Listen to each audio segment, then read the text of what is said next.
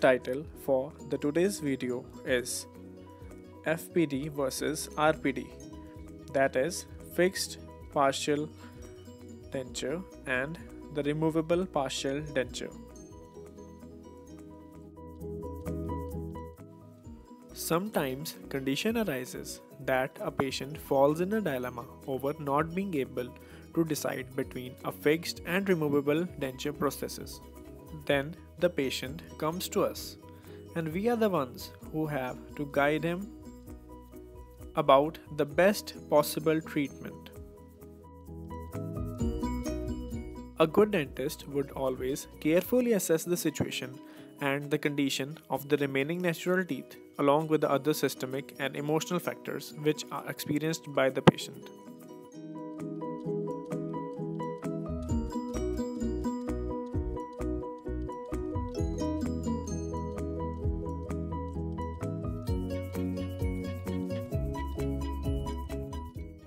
We will today study about various situations and factors which will help all of us in deciding one option over the other. So, what are the indications for removable partial dentures? The following statement should be considered before planning any treatment for a patient. Mueller D. Van in 1952 stated that the preservation of that which remains is of utmost importance and not the meticulous replacement of that which has been lost. The first factor which we take into consideration is the length of the edentulous span. In longer edentulous arches, removable partial dentures are preferred and FPD is not advisable. Why? We will study this with an example. In this case, removable denture processes was preferred because the denture base, it aids to evenly distribute the occlusal forces along the edentulous portions of the ridge. Fixed partial dentures are avoided in cases with long span edentulous arches. Let us understand this with an example. The patient comes with missing mandibular 4, 5 and 6 with canine and the second molar remaining as support. The dentist prepares the case for FPD. He does the crown cutting and does all the procedures so as to replace the 2 premolars and a molar. The patient leaves the clinic satisfactorily. After some days of normal function, patient comes back with a fractured prosthesis. The prosthesis was not able to provide good function to the patient as there was excessive load on the abutment teeth. So, how do we prevent this situation? Andy's law, yes, this is the solution. This helps to determine whether a fixed prosthesis can be used or not. So, what this law actually says, the perisegmental surface area of the abutment teeth to be used for a fixed partial denture must be equal to or exceed the perisegmental surface area of the teeth being replaced. Don't worry, this becomes a lot more easier with an example. We will study 2 cases, case 1 and case 2. Case 1, only a single molar is missing. And according to Andy's law, we will consider the perisegmental area of the premolar and the second molar. What is a perisegmental area? Area covering the cementum covered root of the teeth is the perisegmental area. Now we have to label all these teeth with numbers. These numbers depict perisegmental surface area of each individual tooth. According to Andy's law, the combined perisegmental surface area of 3 and 5 should be equal to or greater than that of 4. Now dealing with the second case, if both 4 and 5 are missing, the combined perisegmental surface area of 3 and 6 should be equal to the combined perisegmental surface area of 4 and 5.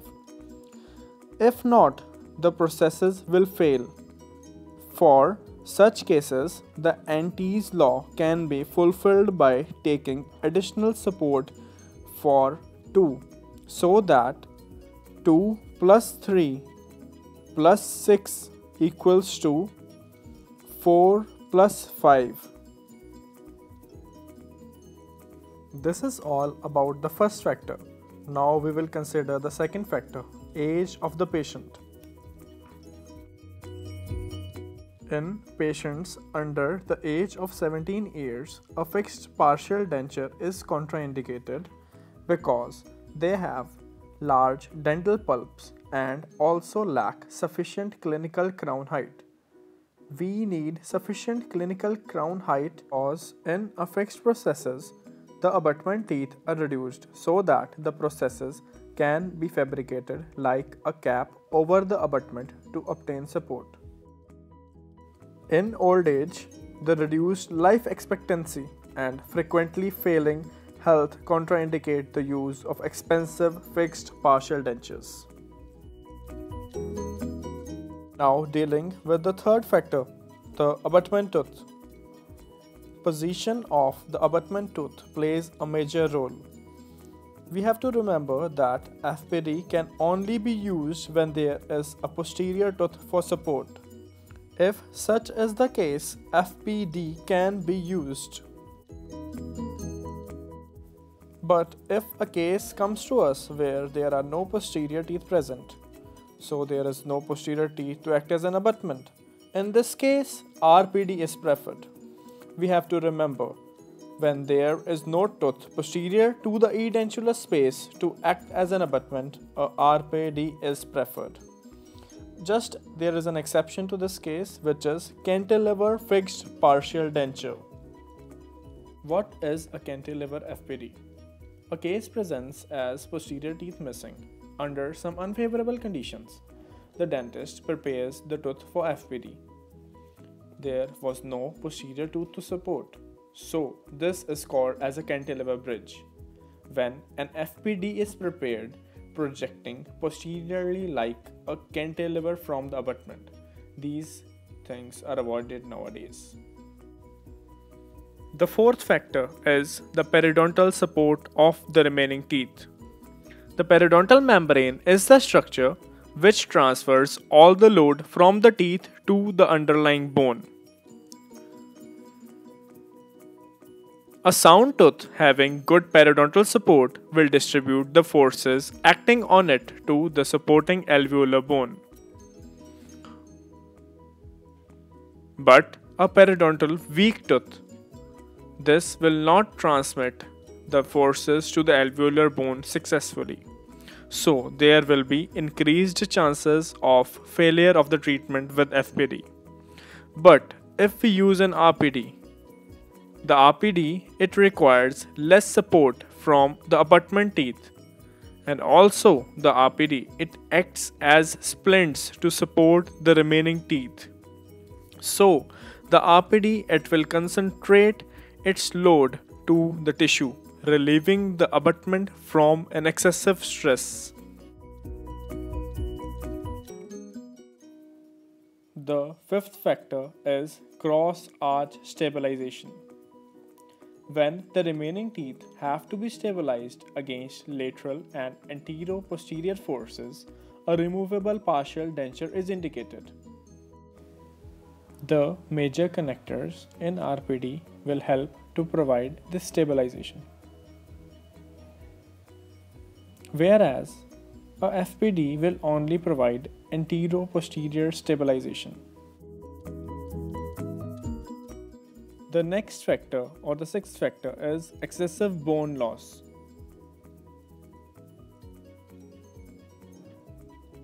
When there is trauma or excessive residual ridge resorption, it is difficult to place the artificial teeth of an FPD in an ideal buccolingual position. But in a removable partial denture, the artificial tooth can be positioned as per the operator's preference, and the denture base can be fabricated to provide the required support and aesthetics. The denture base also provides good lip and cheek support such that it re-establishes the normal facial contours. Next factor is aesthetics. The RPD provide better aesthetics because the denture base gives the appearance of natural tooth arising from the gingiva. Also, the resin base extending between the artificial teeth helps to block out dead spaces occurring near the gingival embrasures, which is a common problem in FPD. The eighth factor is the emotional problems. In cases with physical and emotional problems, expensive and tedious dental procedures required for the fabrication of FPD are best avoided. The appointment for a removable partial denture is shorter and less demanding to the patient. The next factor is immediate teeth replacement after extraction. This is not successful in the case of a fixed partial denture because further ridge resorption will occur and produce an unaesthetic appearance. In case of removable partial denture, relining can be done as resorption occurs. So, dentures versus bridges. This was the video. When deciding between partial dentures and bridges, consider how each will work with your remaining teeth. Both fill spaces, prevent teeth from shifting, and improve your ability to chew and talk. But depending upon the structure of your teeth, both function differently and require unique upkeep, which will affect your ultimate decision. Thank you.